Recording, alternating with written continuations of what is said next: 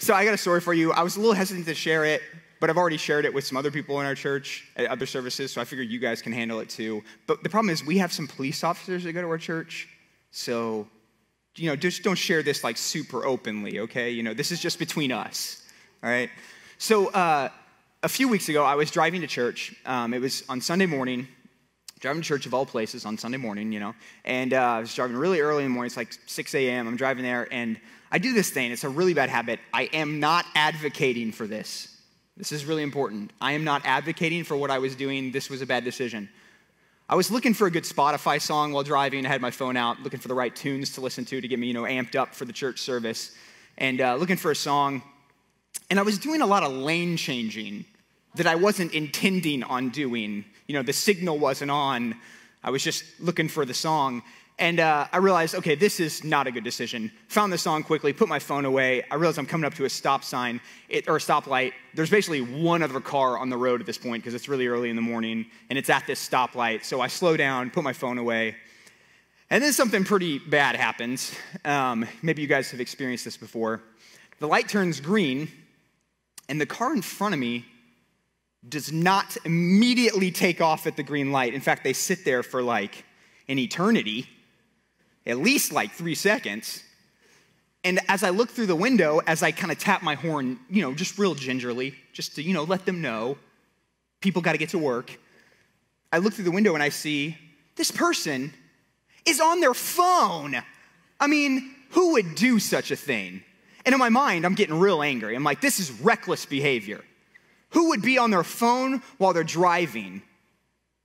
And then the Holy Spirit does this thing where it immediately reminds me, hey, Jared, you dum-dum. Remember that thing you were doing? All that lane changing you were doing like 20 seconds ago? Remember what you were doing? And this was not like a particularly like life-changing event, except for that it really began to shape and show me something that I had a serious issue with, and that's forgiveness. And it wasn't just that I had an issue with forgiveness. I think the real problem was that I had an issue with forgiveness, and it was making its way to the surface. And I think maybe I've always known I had a problem with forgiveness, but I was really uncomfortable with the fact that I think now maybe other people are seeing I have an issue with forgiveness. So we started a series this last week. It's called Greatest Hits. And so now we're in week 2 of Greatest Hits. Last week, Danny preached to you guys, and he opened it up by this discussion about the greatest commandments, to love the Lord our God and to love each other, and to love beyond all reason. To go out of our way to love beyond all reason. And I think that really begins to open the door beautifully to what we're going to talk about today. Because I think as we begin to talk about love, what that really begins to lead us to is this idea of forgiveness. So as pastors, we were kind of asked, okay, if you could talk about anything for this series, this idea of like our greatest hits, if we could teach about anything, what they were really asking was, what is foundational for us? What are the foundational teachings for us as pastors? And for me, it's forgiveness. It's shaped who I am, not just as a pastor, just as a person. I wouldn't be who I am without forgiveness. I don't think any of us would be without understanding what God has done through Jesus and forgiveness. So that's where I started this whole series at for me, is just beginning to understand what forgiveness is and how I could teach that to our church better. So that's what we're going to dive in today. We're going to try to dive as deep as we possibly can in one morning to better understand what forgiveness is. Because this is what I think. I think forgiveness is one of the most radically attractive things about the gospel. But I think it's also one of the most difficult things to imitate about the life of Jesus. It's really difficult to imitate that from the life of Jesus. But I hope that we can begin today to see that if our mistakes and other people's mistakes equally put Jesus on the cross, if his sacrifice was for our mistakes and other people's mistakes just the same, then we can no longer draw a line in the sand and say that I can't forgive beyond this point or beyond this point. That we have to forgive across the board. So that leads me to 2 points. What I want us to do today is walk away with 2 points, and I'm going to give you those this morning. Through the scripture and through the Holy Spirit, I want us to walk away with 2 things. The first is this: God forgives you. God forgives you. Something you've probably heard before, I would assume, but we're going to dive deeper into what that means. And the second is this: forgiven people forgive people. Forgiven people forgive people. All right, so let's dive right in. We're going to start off today in Romans chapter 5, verse 8. Romans chapter 5, verse 8. If you guys want to open up your Bibles, your apps, however you want to do it, it's also going to be on the screens. But Romans is a book in the New Testament. It's the 6th book. It goes Matthew, Mark, Luke, John, Acts, Romans. So Romans is a book written by the Apostle Paul. It's called a Pauline epistle, which just means it's a letter written by Paul that is now part of our Bible. And in this letter, he wrote to churches within Rome, this big city.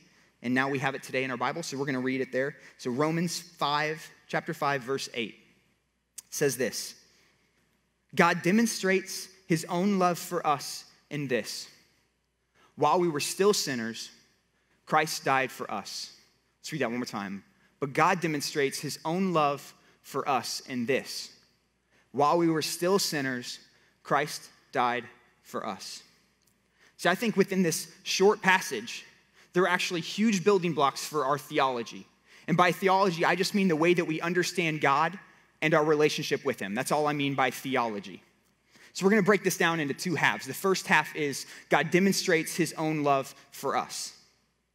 So I did this really smart thing, and I just Googled the word demonstrates, and I got the definition of it, which is just to prove or to show evidence of. The word just means to prove or show evidence. So God proves his own love for us.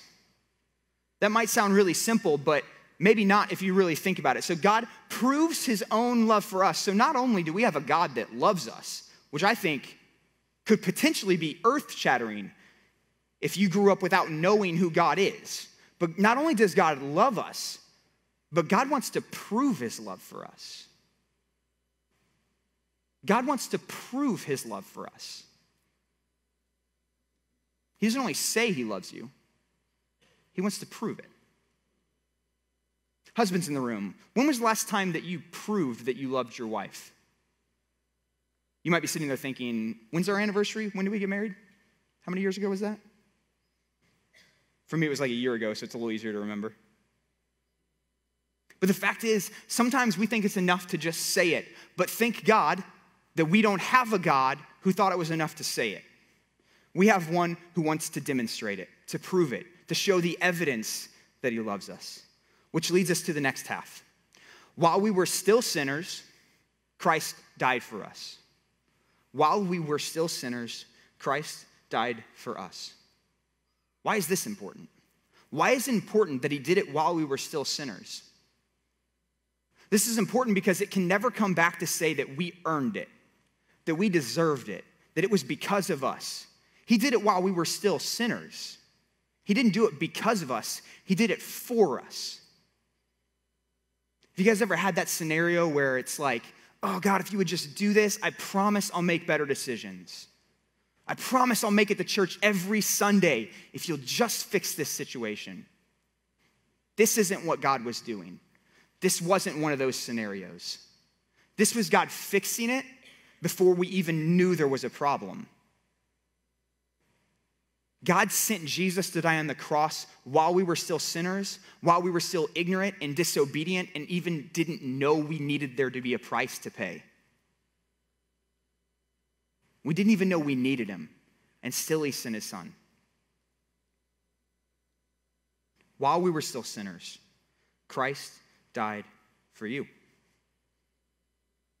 Because God forgives you. God forgives you. This is so difficult, and yet this is so simple. There's no limit to what grace can cover.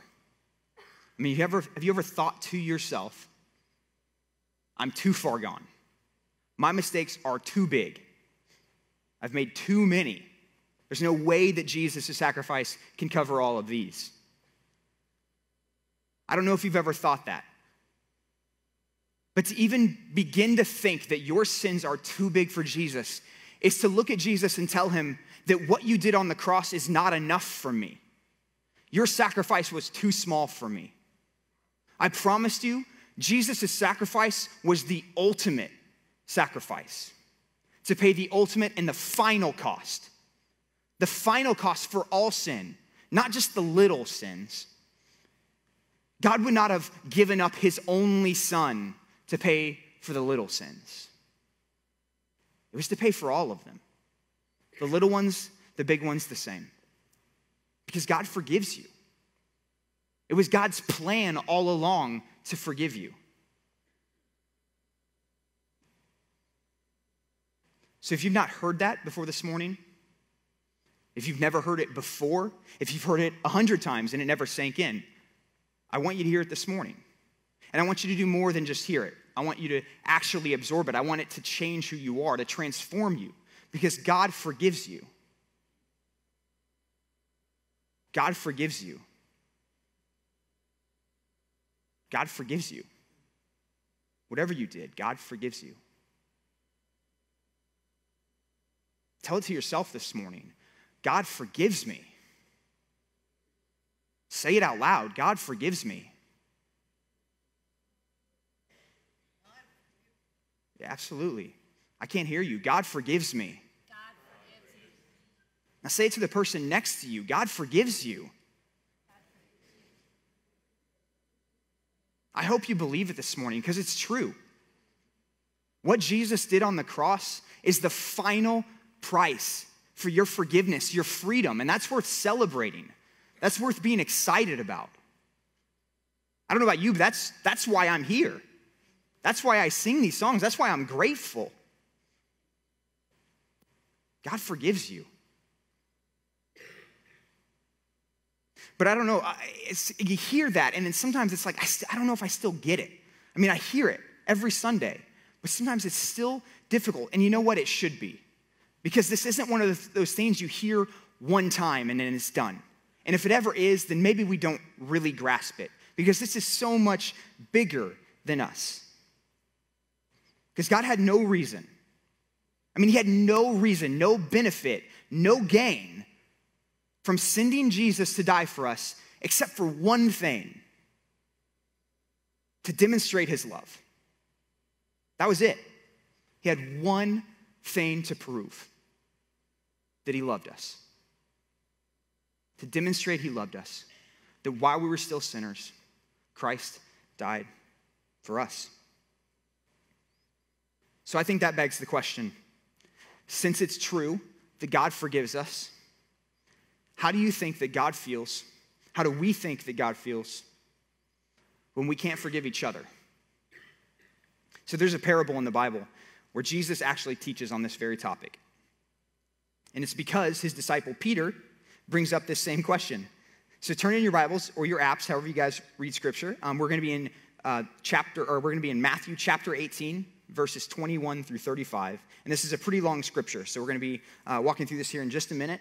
But I want to give you guys just a little bit of, I just set it up just a little bit because honestly, this is kind of a heavy scripture. It's what I call kind of a kick in the pants scripture. It's kind of heavy, it's kind of hard to read, and it does this thing where a lot of scripture does, where it collides with our sinful nature, and it calls us to live holier lives. And I think that's what the gospel does. A lot of scripture does this, but I think sometimes it's hard to read, and that's what I think about this scripture. But I want to call you guys and challenge you guys to read this with an open heart, an open mind, because it might challenge you a little bit, but I think it's good, and I think we need it. So if you guys would open to Matthew chapter 18, verses 21 through 35, and we're going to dive right in. Matthew chapter 18, verses 21. Then Peter came to Jesus and asked, "Lord, how many times shall I forgive my brother and sister who sins against me? Up to 7 times?" Jesus answered, "I tell you, not 7 times, but 77 times. Therefore, the kingdom of heaven is like a king who wanted to settle accounts with his servants. As he began the settlement, a man who owed him 10,000 bags of gold was brought to him. Since he was not able to pay, the master ordered that he and his wife and his children and all that he had be sold to repay the debt. At this, the servant fell on his knees before him. 'Be patient with me,' he begged, 'and I will pay back everything.' The servant's master took pity on him, canceled the debt, and let him go. But when that servant went out, he found one of his fellow servants who owed him 100 silver coins. He grabbed him and began to choke him. 'Pay back what you owe me,' he demanded. His fellow servant fell to his knees and begged him, 'Be patient with me, and I will pay it back.' But he refused. Instead, he went off and had the man thrown into prison until he could pay the debt. When the other servants saw what had happened, they were outraged and went and told their master everything that had happened. Then the master called the servant in. "You wicked servant," he said, "I canceled all that debt of yours because you begged me to. Shouldn't you have had that mercy on your fellow servant just as I had on you?" In anger, his master handed him over to the jailers to be tortured until he should pay back all he owed. This is how my heavenly Father will treat each of you unless you forgive your brother or sister from your heart. Ouch. I mean, the end of that. He was handed over for torture. I mean, that hurts literally hurts to even think about. But Jesus says at the end of this that this is how my heavenly Father will treat each of you if you do not forgive your brothers and sisters. So let's recap this story a little bit because there's a lot happening.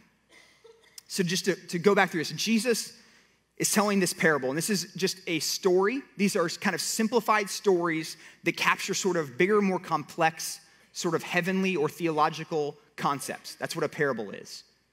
So in this parable, Jesus sets up this master, this king. And this king wants to collect on a debt. He had apparently loaned out some money to a servant, apparently way too much money to a servant, because this particular servant owed him 100 bags of gold.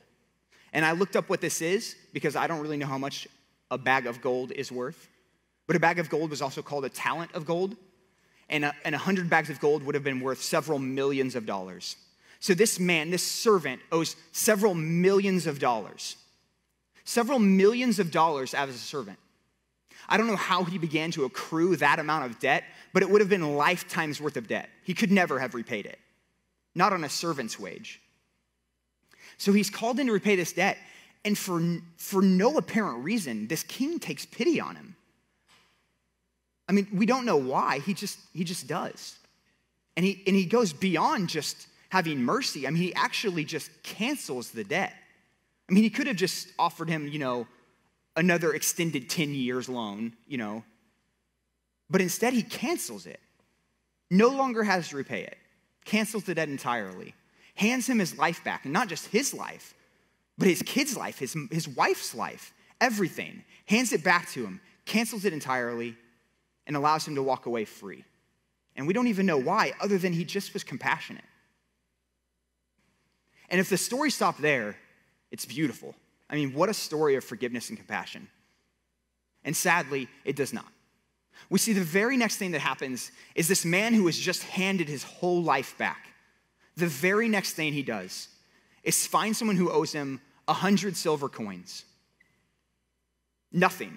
I mean, a few $100s. He finds a man who owes him absolutely nothing compared to the debt that he was just forgiven, attacks him violently and demands the money, and when he is not given it to him, he throws him in jail. I mean, what kind of action is that compared to the action that was just shown him, the compassion that was just shown him?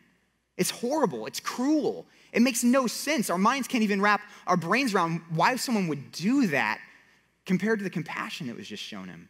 It makes no sense. But we see that the community around him sees this injustice, and they think, this can't be right.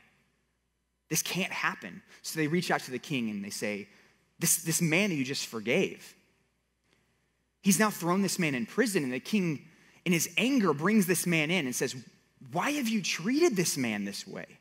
I just forgave you so much. How could you act this way? And we don't hear his answer. But we do know that whatever his answer was, it wasn't sufficient to keep him from being thrown in prison until he could repay his debt.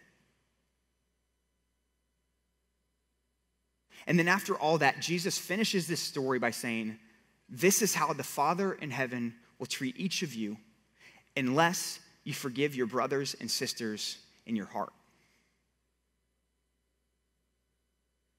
I think what Jesus is teaching in this story is that forgiven people forgive people.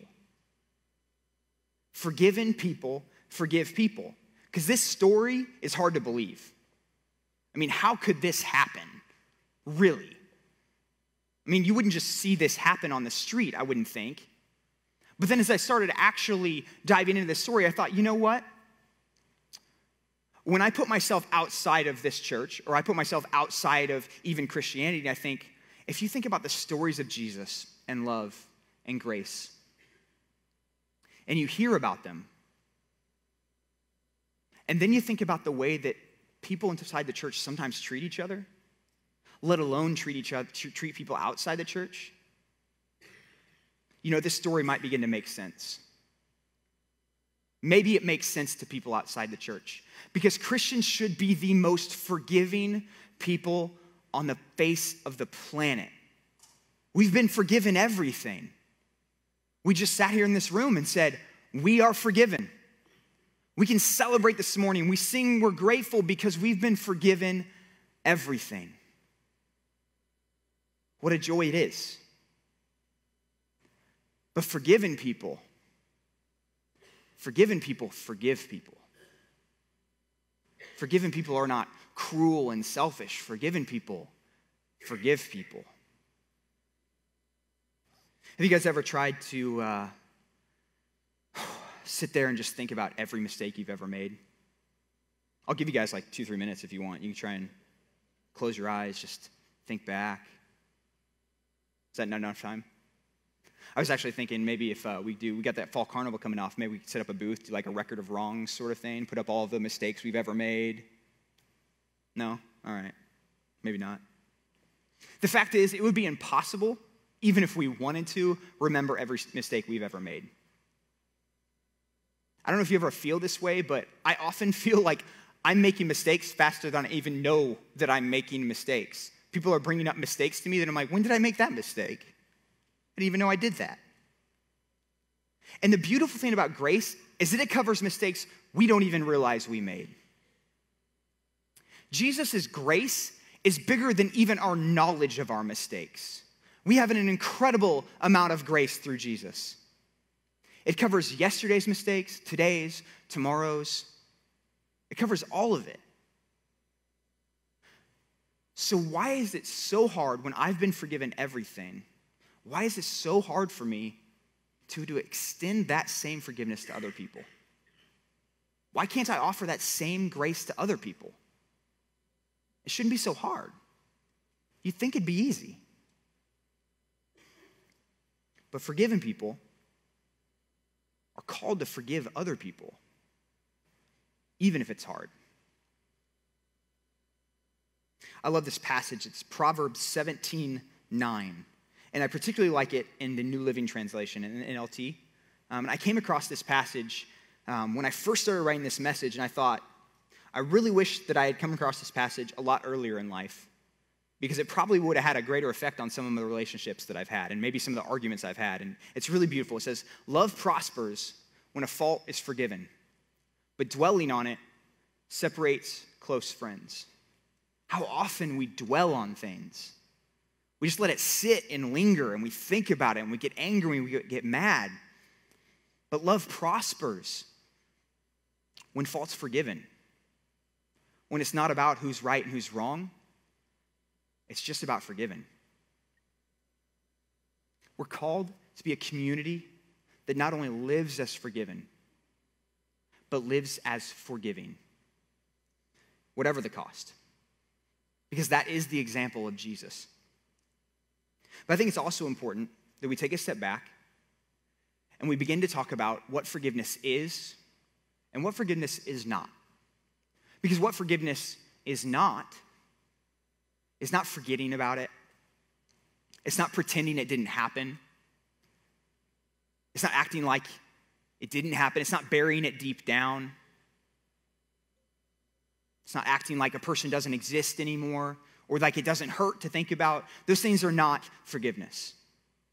I think sometimes we treat them like that's forgiveness, but that's not.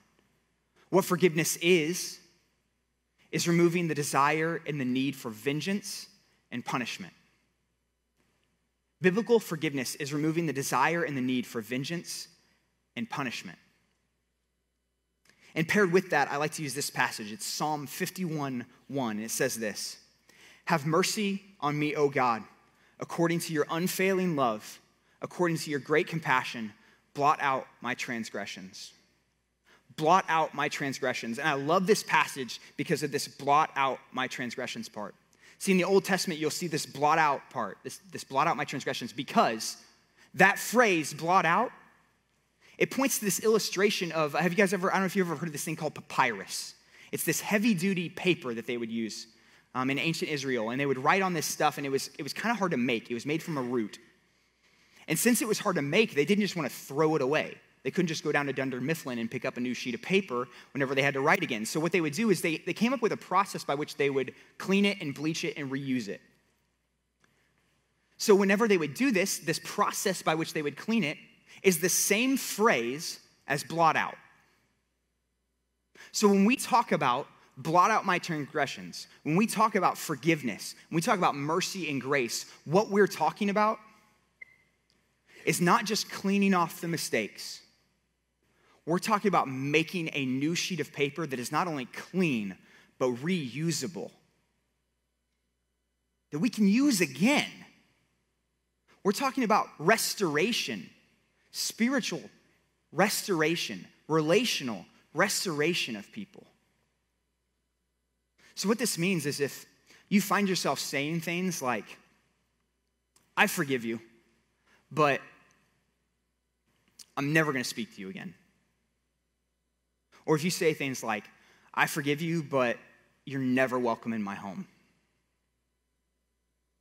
Or maybe you say things like, I forgive you, but I don't ever want to see you near my children again. I'm telling you, we're only halfway there. We're removing the need for vengeance and punishment, but we're not allowing for restoration. We're not allowing for the relationship to be reused. We're not allowing to rebuild it. We're just removing the need for punishment. And that's halfway there. But here's the thing, that's the hardest part. That second half is uphill. It's the hardest part because it's the part that opens up the possibility for pain. It opens the door to be used, to be taken advantage of, to be manipulated. And all of those things are hard, they can hurt. I'm not naive, I know that those things are real possibilities. But I think that if we truly care about forgiveness and we believe in the calling of Scripture to be forgiving people, then we have to be open to the possibility that that's what God's calling us to, in spite of the risk, in spite of those possibilities. See, when my wife and I got married, we had a quote that meant a lot to us that we really wanted read at our wedding. We thought it summed up really eloquently what we thought and dreamed that our love could be within our marriage. It's by the author C.S. Lewis within his book, Four Loves. And it says this: to love at all is to be vulnerable. Love anything, and your heart will be wrung and possibly broken. If you want to make sure of keeping it intact, you must give it to no one, not even an animal. Wrap it carefully round with hobbies and little luxuries. Avoid all entanglements. Lock it up safe in the casket or coffin of your selfishness. But in that casket, safe, dark, motionless, airless, it will change. It will not be broken.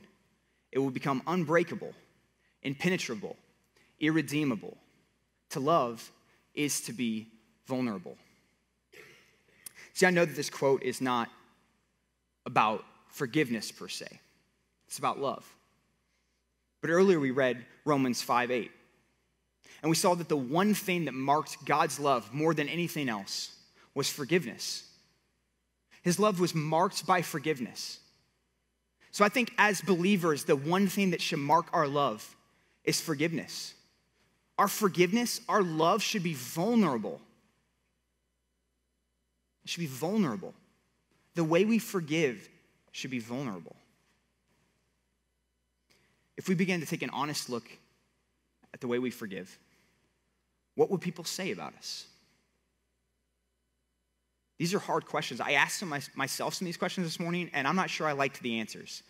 What would your spouse say of how quickly you forgive? This one was particularly hard. What would your siblings say of how quickly you forgive? What would your parents say? What would your kids say? For all of us, it's going to be different. There are people in our life that it's easy to forgive, and there are people that it's hard. We all have those kinds of relationships. But we're not just called to forgive the easy ones, the people that we want in our life. We're called to forgive everyone. Forgiven people forgive all people, not just some people.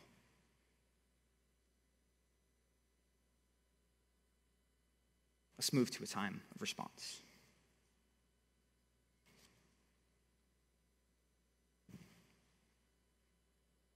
Here at First Christian Church, we have something, it's called a mission statement. And our mission statement is used to kind of funnel and focus our ministry here as pastors and even for you guys to help us know the best way to do ministry, the things to say yes to, the things to say no to. It really helps us to choose those sort of things. And here's what it is. It's glorify God by helping people surrender to Jesus and become more like him. Help people surrender to Jesus and become more like him. I love this mission statement. And I love the life of Jesus particularly. And this is what I think is most compelling about the life of Jesus. Is that he had an utter lack of self-preservation. I don't know if you've ever thought much about this in terms of Jesus' life, but he had no self-preservation. It's really bizarre to think about. But he did not in any way hold himself back from pain. I mean, he literally spent 40 days in the desert not eating or drinking. That sounds miserable. I would probably never do that. But ultimately, when we look at his sacrifice on the cross, he did that for a world that did not want him. He endured the cross. He was crucified and claimed guilty for crimes he did not commit. He was murdered for crimes he did not commit. He paid the price for us, endured that pain, and he was not guilty. That is a lot to endure. That's a lot of pain for people who did not claim him or want him. And we want to become more like him. We want to surrender and become more like him. As a body of believers, that's our mission, to become more like him. Can you imagine? Can you imagine a room full of people whose life mission was to become more like someone who sacrificed everything, even their own bodies, for everyone else around them? That's dangerous. Might even change the world. When I started writing this message several weeks ago, I realized pretty quickly that this was going to be a hard message to preach. Emotionally, spiritually, it was just going to be difficult to preach. Because it's not particularly an easy message to write on, to hear even, because it's not a message that's fun, for one, because it's a message that's about how to abandon yourself. This is a message about how to let go of everything that you want to hold on to abandon everything that maybe you think is good, maybe you want to hold on to abandon it all for the possibility that you're probably going to get hurt, that there's probably going to be some pain because of a greater opportunity that people are going to find their way back to God. And I know that's not easy. I know that's a hard message to hear. But that's the message of Jesus. That's the message of the church. That's the purpose of the church.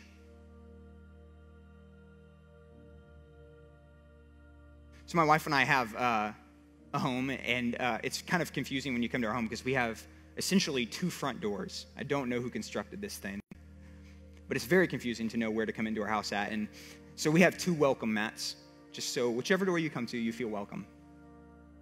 But welcome mats are odd in that like they look really nice when you get them, and they only look that way for about a week, because although they're really pretty, they don't stay that way, because welcome mats do what welcome mats are supposed to do.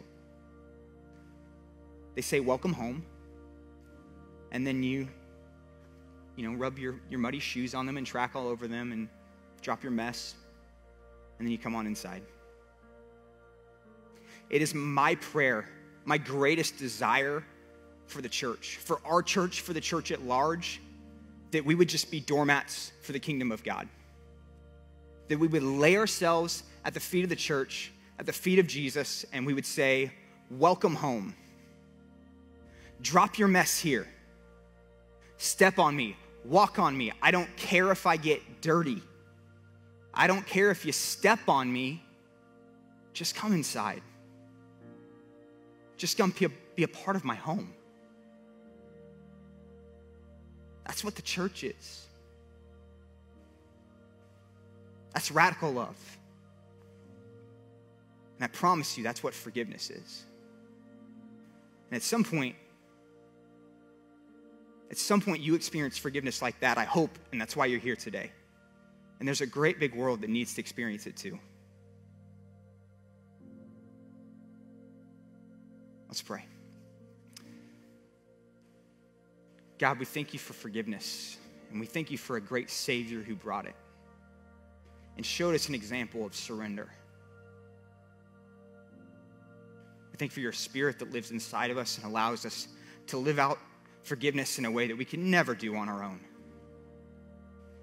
That empowers us and gives us the possibility to do amazing things through his name, through your name.